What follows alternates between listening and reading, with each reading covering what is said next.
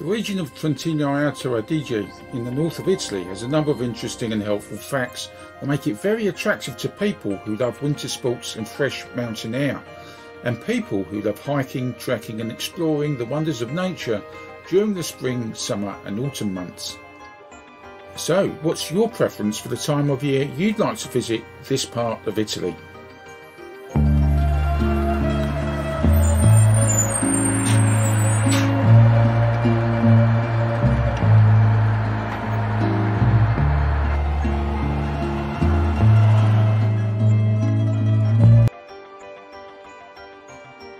Before you answer that question, quickly check out the ongoing collection of news, reports, resources and courses on this channel, how to make your introduction to expat life in Italy and La Dolce Vita even sweeter. It's so easy. Just click on the subscribe button below and then click the grey bell icon to ensure you don't miss out on future videos being uploaded. Plus, watch this video to the very end where you'll get access to a special report pack full of helpful ideas for when you visit or go to live in Italy.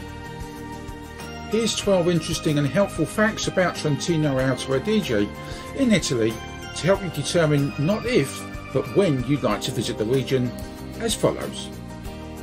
Number 1. The region borders Switzerland and Austria and is one of the few Italian regions not bordered by the sea.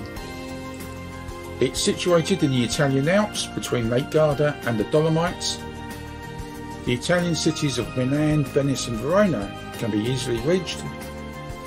Trento is the capital city. Number 2. Being so close to Switzerland and Austria, you won't be surprised to learn that the region has a strong Germanic influence.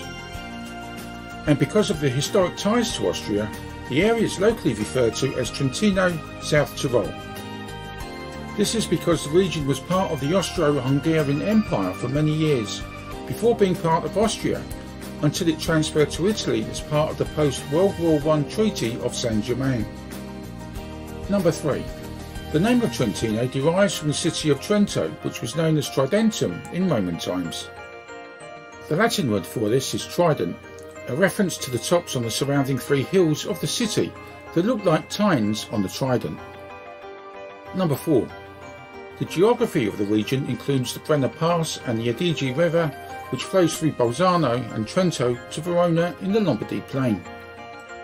Owing to the heavily forested terrain, timber production is one industry of the region, alongside dairy farming, fruit growing and wine production. The mineral-rich soil is full of deposits of copper, iron, lead and zinc, which are mined. Tourism is active all year round. There are about 300 lakes in the region, of which Lake Moreno is regarded as the most picturesque lake in Italy. The region has 3 nature parks catering for all outdoor activities, including mountain biking, climbing, hiking and walking, and swimming. The Trentino Alto-Adige region covers an area of over 5,200 square miles and has a population of about 1.1 million. Number 5. Transport. There are no airports in the region, with the nearest being about 2 hours away in Bergamo, Verona and Venice in Italy, and Innsbruck in Austria. Easy access by cars, buses and by trains is available. Number 6.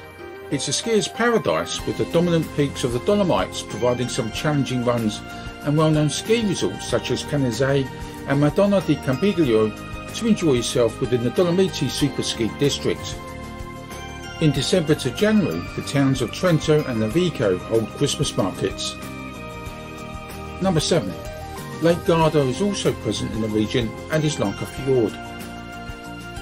Number 8. Such is the influence on life caused by the mountainous terrain that there are many spa towns offering various natural therapies and treatments, such as in Murano. Number 9. There are just 2 provinces in the region, Trento, which is predominantly Italian speaking, and Bolzano, which is predominantly German speaking. Number 10. A local dialect spoken throughout the region is Ladin. Number 11. Food. Italian, Austro-Hungarian and German food ensure you are spoilt for choice when it comes to choosing delicious dishes, such as hearty meat and vegetable stews with dumplings, polenta and pasta. For example, 1.